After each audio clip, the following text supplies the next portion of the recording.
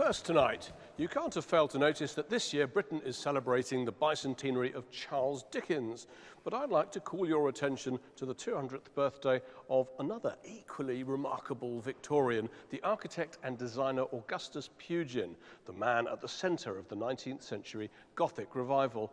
I've been to visit Pugin's house in Ramsgate to find out more about this extraordinary, visionary man. As night fell on September the 10th, 1852, a man was bundled onto a train at Waterloo, headed for Ramsgate in Kent. Prone to violent physical fits and psychotic visions, he'd been heavily sedated with chloroform to stop him lashing out at other passengers. He'd just been sprung from Bedlam by his wife Jane, a pauper's hospital for the insane she'd decided was no place for her husband to spend his last days. It was time to bring him home. That man was none other than Augustus Pugin, now regarded as one of the greatest architects of the Victorian age.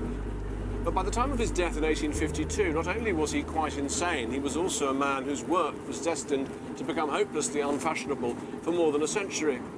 And I think Pugin can still seem rather difficult. He's a typical Victorian, tub-thumping, moralising evangelist. It's quite hard to get to know. I'm hoping that by visiting the house that he built for himself, I can get an insight into some of the more intimate aspects of his personality.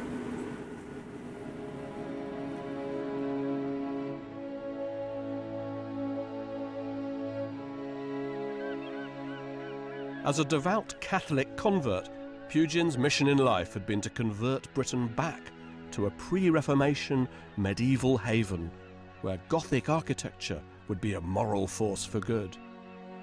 And Ramsgate, his home for many years, had been the place above all where he dreamed his neo-Gothic dream. Within 3 days of being brought back to Ramsgate by Jane, Pugin was dead. He was just 40 years old, and he left behind a young wife whom he adored, as well as 8 children. Many believe his death was caused simply by overwork. In the course of his short life, he'd designed no fewer than 86 buildings. Others think it was caused by the mercury that he took for his failing eyesight, possibly a symptom of syphilis. But Jane's heroic efforts in getting him out of the hellhole that was Bedlam weren't entirely in vain. Thanks to her, he was able at least to die in peace, surrounded by his family, in the place that he loved most of all.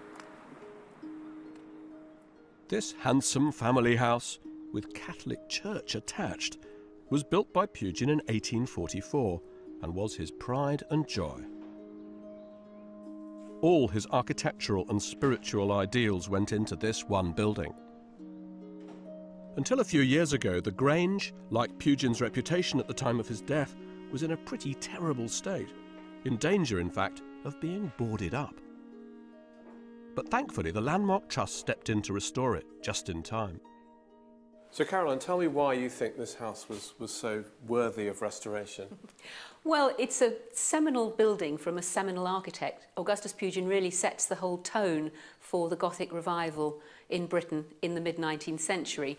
And it's a house of incredible self-confidence, I think. You imagine you're only 30, and yet you come in, you stamp your motto, en avant, all over the walls. Forward, forward, it says. That's right. Punch, I think, said it should have been en arrière, backwards, backwards, because he was rushing back towards the Middle Ages. And yet, at the same time, actually, en avant was very good, because this is an incredibly modern house, because at the time he was building, the early 1840s, this kind of an entrance hall to a house was really very radical.